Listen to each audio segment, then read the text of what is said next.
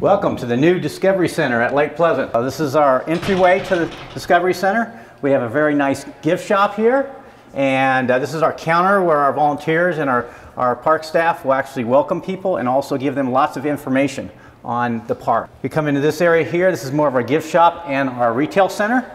And then we actually want to showcase, of course, the fish of Lake Pleasant. So we will have some of the fish that are in our lake. This is our main exhibit on Lake Pleasant, and this is showcase the history. One side is going to be on human history, and another side is going to be on natural history, the plants and the animals. So we are going to feature some live animals, and then we'll also have some different displays on other types of animals and plants. Board of Supervisors approved the money for this, so we thank them so much.